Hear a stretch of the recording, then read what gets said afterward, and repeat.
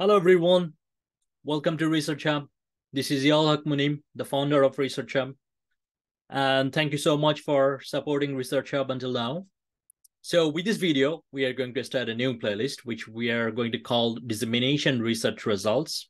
So in this playlist, we are going to upload a series of videos, which are mainly conference paper presentations, but also we are going to upload summaries of journal articles published in different journals. And most of the videos are going to be between 5 to 10 minutes. So you can consider these videos as video abstracts. And most of the videos will focus more on the methodology section.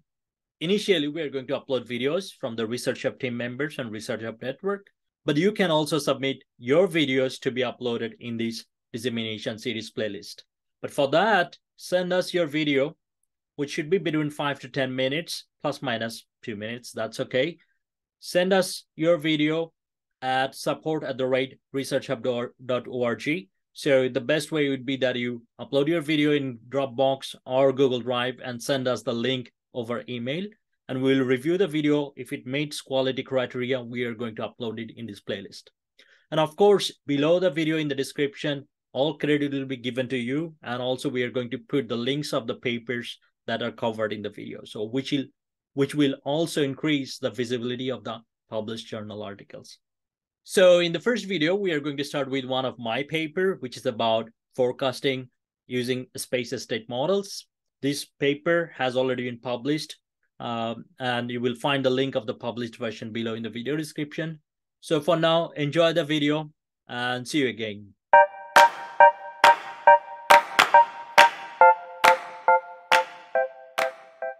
So my name is Yalhaq Munim. I'm currently Associate Professor of Maritime Logistics at the University of Southeastern Norway. And I'll be chairing this session on shipping markets modeling and analysis. And thanks to all of you for your patience, for waiting with us, and for joining this session.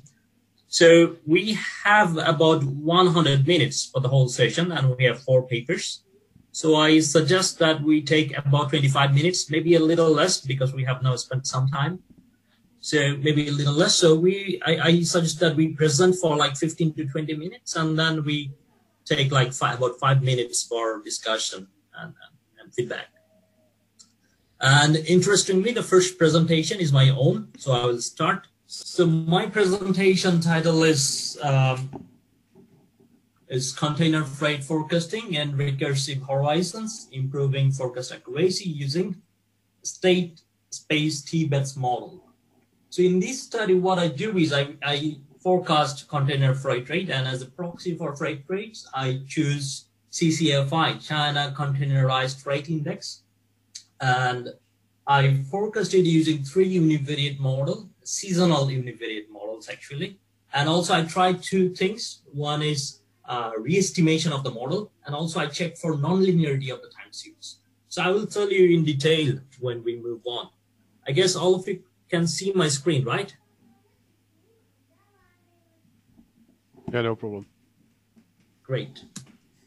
So first of all, why forecast? And when we talk about forecast, I just picked these numbers here. I was searching with forecasting terms in the Maritime Economics book by Stafford. And you see forecasting appears 172 times. And actually, in total, these terms, forecasting terms, appears about 454 times. 454 times. So it's about 800-page book. So that means more or less in every 1.5 page, forecast, the word forecast or forecast-related words appear at this one. So that kind of already tells us why it's important.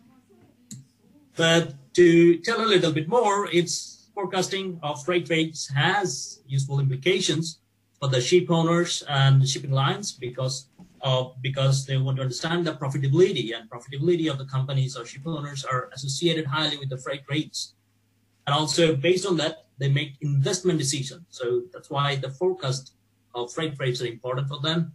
For shippers, sometimes waiting a week or 2, especially for the large shippers, if they can forecast that, okay, in 2 weeks, the freight rates will be low. So when they have large volumes, then they can save quite a lot of money. Shipbuilders, they want to understand the new building orders coming up. And when the freight rates are high, normally we get more orders. So that's why it's kind of not directly, but indirectly of importance for them. And then the bankers who finance the ships, and they want to understand if the ship owners, if the borrowers can pay the money, and which is associated with the freight rates. And also some of the shipbuilders, they also finance shipping projects. So for both shipbuilders and bankers who finance in shipping projects, for them also it's important. Also for port authorities and other players, for instance, governments, when they provide some subsidy to different shipping segments, for them also it has some importance. So now, as I mentioned, I focus CCFI, China Containerized Freight Index, but why? The first reason, it is the second most influential freight index after the dry bulk freight index. Then it is audited. So there are two or three other container freight indexes, but they are not audited. Or either they're not audited or they're not long enough to do some time series analysis. And then CCFI is also reported by 22 renowned liner shipping companies, and also it looks into the trade. It captures the freight between. They have many routes, but mostly from Chinese ports, 10 Chinese ports to other markets. And China is one of the hub of containerized trade flows. So that's why it's, I think it's important, that's why. And then I compare three models, but why do we compare models? We compare models because we want to understand if one model is good enough, then which one? So compared to other models, which one is doing good? Or maybe should we compare 2-3 models for this performance of 2-3 models? And then how should we compare? Should we take weighted average? Should we take single average? Actually, in this study, I took all the single average because I wanted to keep it simple. And I wanted to do in-depth analysis of one-time series. That's why I tried to keep the other things a bit simpler here. And then why univariate models? So I picked this sentence from Stockford's book. So here he said that the problem for maritime forecasters is that there are important aspects of the future maritime industry that are not predictable.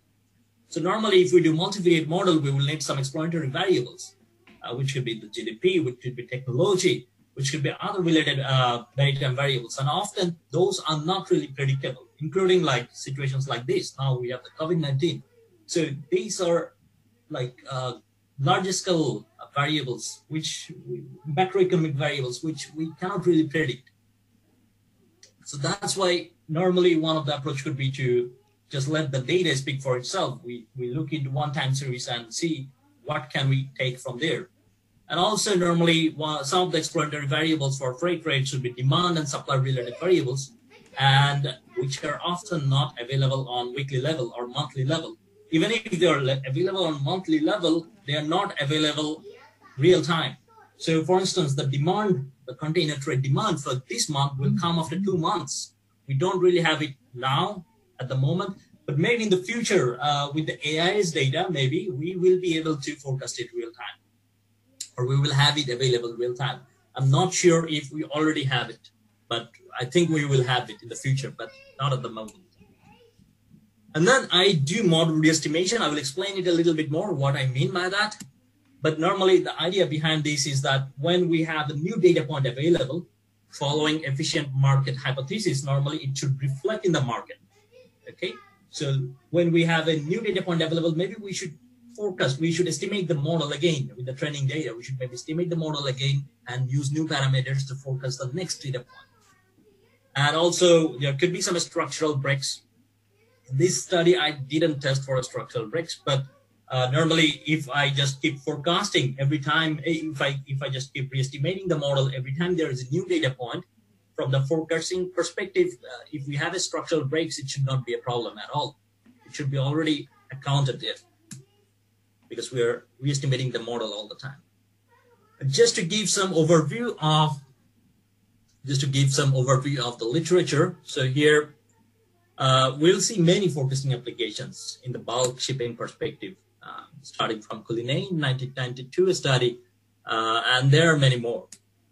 But in container shipping, there are not many, I would say. So the first study was by Professor Meifeng Liu in 2009, which was a good time to start forecasting freight rates for container shipping industry, because the market suddenly went down, and also the European conference systems for ports calling at the European Union, that was also cancelled.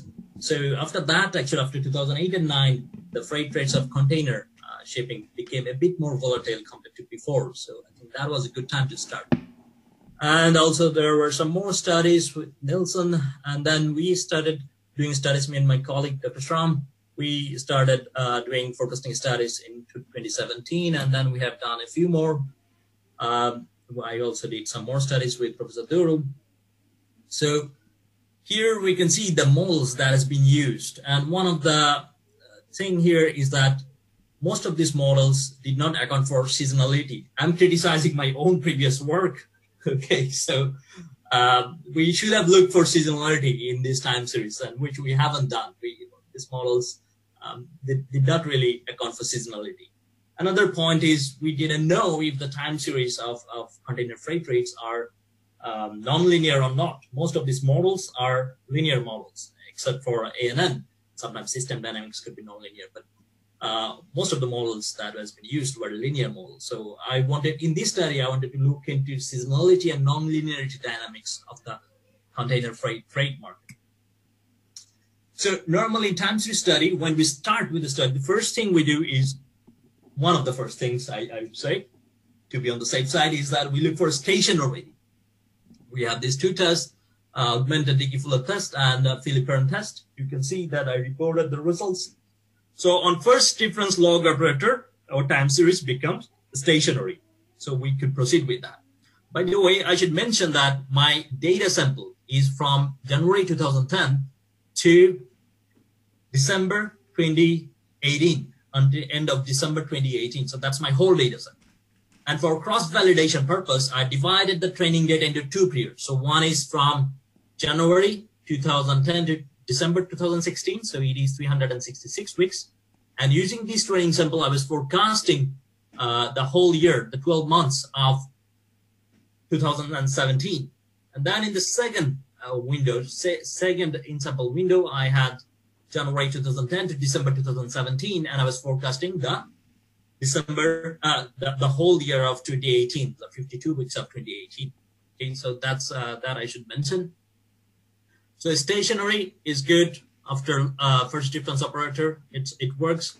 Also, as I mentioned, I wanted to look into the seasonality. So I created this polar seasonal plot.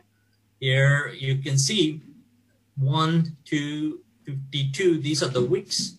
And for each year, the data is presented here, and you can see the legends here. So normally, from here, what we can see is that normally in the early months of January and February, the freight rates are normally low for most of them. Then from March, that's because of the Chinese New Year. And after that, from March, it increases a little bit. Sometimes there are abnormal increases also, like in this case here, it's 2012. Okay. And then normally it will be kind of okayish in June, July, and the summer months. And then sometimes it could drop a bit here in this period, and then can go up a little bit just before Christmas. And then again for the Chinese New Year, it goes down. So we get an impression of seasonality from here. But sometimes that's not enough to just look into a figure and say, okay, we have seasonality. As we normally would like to see some statistical proofs or something like that. So that's why I use the seasonal and trend decomposition here. So the STL means seasonal trend decomposition with losses. And here losses is a method that can account for nonlinearity. So here we can see the seasonal terms. Here we see for more or less every year we have kind of a similar pattern of seasonality. So that means that we should look into seasonality in this study. We should go for seasonal forecasting models. And then to test for nonlinearity. So interestingly, seasonality and nonlinearity has been studied in the bulk shipping context or tanker shipping context, market context, but not really in the container shipping market context. So that's why I think these are interesting to see how these things work in the container shipping context. And here I used 3 tests. One is called Hinan's test, which was published in 1985. And then the next year, TSA said, actually, this test has some flaws. So TSA proposed a new test in the 1986, just after 1 year, and said that his test is better than this one. Then in 1991, the Euler test was proposed, which argued that it is more robust than both of them.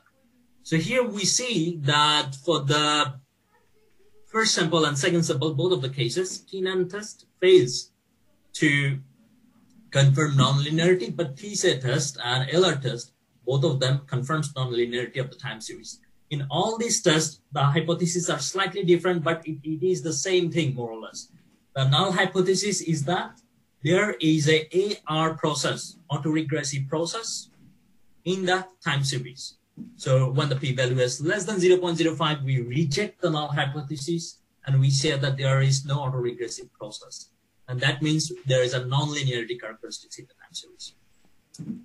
So now from here, we see that, okay, we have seasonality, we have nonlinearity, so maybe we should look for models which can account for seasonality and nonlinearity, both of them. So to that, I used the ARIMA, but actually in this paper, we use the seasonal ARIMA model, as you can see here. I'm not going to explain the equations in detail here. And we have the neural network model here. So NR means neural network autoregression. Here again, we use the seasonal neural network model, okay?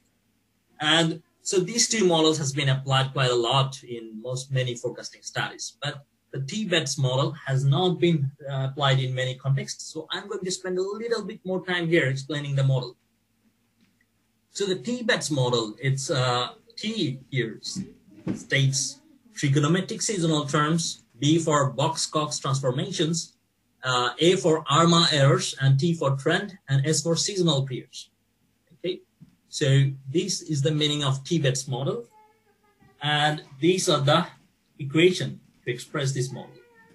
And this model was first proposed in 2011 and has not been really applied quite a lot yet, so it's still kind of fresh. So TBATS model, these are called state-space models. So that means it has some state variables. It models a system with state variables. The state-space variables, they have their origin in control engineering. They were introduced in 1960s to process systems of different control systems. Okay, so here, the state variables means that it doesn't have a value of its own, but it explains a system, okay? And from the forecasting perspective, the simplest state-space model may be the Holt-Winters model. And here, this expression is more or less similar, but it's a bit more advanced compared to Holt-Winters model. So here, what do we see? This is actually our main equation, okay? So this is the YT, our time series of container freight rate. Then we have a global trend or level, what do we call? Then we have a local trend. And then we have seasonal term, and then we have error, okay? But these values, what we're saying that each of them are state variables. And for instance here, D is estimated for ARMA error equation, okay? And then here, the seasonality, that comes from here, okay? In other kind of forecasting models, which are similar to the Holt-Winters, the seasonal estimation is more simpler. Here we are using the Fourier seasonal terms. So it's a bit more advanced. And also we have, this equation represents the seasonality of one seasonal component. But in this model, actually, we can have multiple seasonal components within the same period. So that's also one more cool thing about this model. And again, you see the local trend is coming from here. The global trend is coming from here. Okay, so, and if we need some transformation, then it is transformed using Box-Cox transformation. So that's how the model works. I think I will pass these explanations here so you can see the parameters. Only one thing I will mention is the TBATS model, and normally their parameters are denoted in this form. And for accuracy here, I use MAPE, mean absolute percent of error, and mean absolute scaled error. In mean absolute scaled error, normally if the value is less than 1, we can loosely say it's better than naive forecast. It depends on what are we using in the denominator, but yeah, loosely we can say that if it's less than 1, especially for the training sample, if it's less than 1, we can say it's better than naive forecast. So which is one of the thing we want. We want our forecast to be better than naive forecast. And here, what I mean by re-estimation and forecast horizon, recursive horizon is that. So here, let's say we have a time series and we divide it into training sample and we divide it into test sample. Okay. So what we will do, we'll use up to this data point to forecast this point. And then when we have a new data point here, we use up to this point and forecast this one.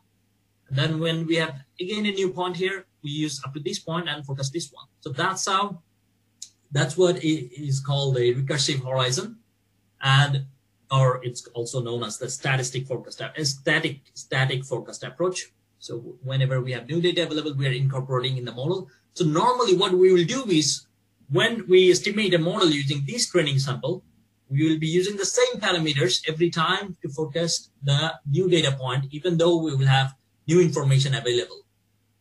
But when I say re-estimation, I mean that I will be re-estimating every time the model. So I'll not be using these parameters all the time. I will be always re-estimating. When there is a new data point available, I'm re-estimating the model again. Of course, with I use R package here, R software here. So with R software, I could do this. Still, it took a lot of time for the model. When I do re-estimation, it takes much more time to compute, but still it's decent. It works fine. And then here also I did 4-step ahead forecast just to see how the models perform in 1-step and 4-step. And here are the results. So we can see that in the first training sample,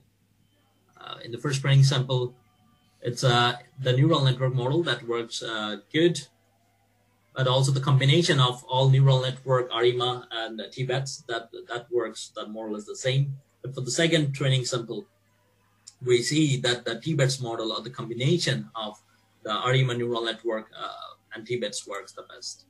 And similarly, for the test sample, we see that the TBATS model, or the combination of TBATS and RHUB, works the best. So that's one of the contributions that we show. Okay, this TBAT model actually can improve the focus performance in the test period compared to other models, RHUB or other neural network models. And when we do the 4-step forecasting here, we clearly see that the combination of RHUB and TBATS is doing the best. And there are some studies. So RHUB still is a linear model and TBATS is a non-linear model. So there are some studies that says that linear model, a combination of linear model and non-linear model, works very good, which we to some extent see here. And here we see the time series, the forecasted time series. And yeah, it's the first test sample. So training sample was much better. In test sample, we see that the forecasted time series are a bit more spread from the original. The blue one is the original one. Okay, so the first one was here for 1 week ahead, and this one is for 4 weeks ahead. So we see that for 4 weeks, it's even more spread. So that normally goes with the forecasting intuition that when we forecast the more further we forecast, the weaker will be our performance. And to sum up, here, the key contributions are that we confirm seasonality in the time series of container freight rate. And then we also confirm that time series, container freight rate time series is nonlinear. And we also see that TBATS model has great potential in improving forecast performance. Combining linear and nonlinear improves forecast performance. But re-estimation does not really improve forecast performance. So this is something we normally expect, that, okay, re-estimating the model every time we have new data should improve the forecast performance. But in this case, it doesn't. So maybe we shouldn't really try this re-estimating every time, because it increases computational time. Why would we spend more time if it doesn't improve forecast performance? And forecast performance becomes poor with increasing forecast horizon, which we see that when we are forecasting 1 step ahead, it does much better than when we are forecasting 4 steps ahead. Thank you for listening. So now, if you have any questions, maybe we can quickly take 1 or 2 questions.